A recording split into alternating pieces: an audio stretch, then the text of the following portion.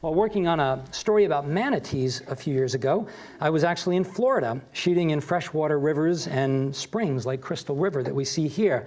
This is a place that actually attracts thousands of people every year with kayaks and snorkelers, even some divers, I guess, because the manatees come to these freshwater springs in the wintertime because the water is warmer and they need warm water to survive. This is an aerial photo that shows that aggregation of manatees and people. And getting that behavior, the interaction between people and manatees, was an important part of the story that I wanted to tell, because this is a big ecotourism business and these animals have learned to adapt to humans. But my most special experiences, as often is the case, happened late in the day when everyone else had left and I was just alone with the manatees.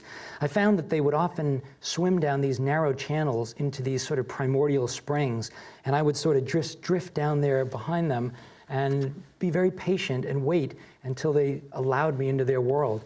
Photographically, I was shooting at very, very high speeds. This is right around sunset, so there's very little ambient light. I'm shooting at maybe 1600 or 2000 ISO, but being able to do that with digital cameras today allows you to see much more of the habitat instead of just the animal.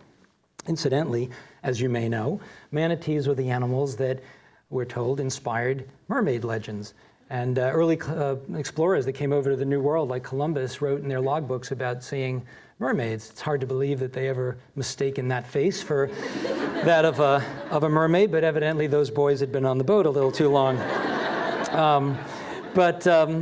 Nonetheless, these experiences for me were very special. Being alone out there is a chance to see interesting social interactions and behaviors, things I hadn't necessarily read about, like this little social gathering. I'd read that manatees aren't typically all that social, but yet here I could see this kind of thing happening and, getting a brief glimpse into a otherwise mysterious world.